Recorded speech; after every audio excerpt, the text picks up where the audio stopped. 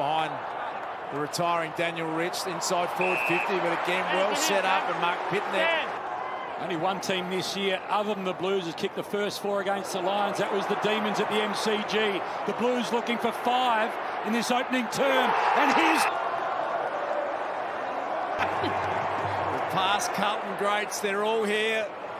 Saw Chris Judd a little earlier there, full of confidence at the moment. Hip was launched out at Lincoln McCartney, had it taken away by Chincotta, who worked the nice here at the Gabba. 7 minutes remaining in the prelim final. Well understood. Kennedy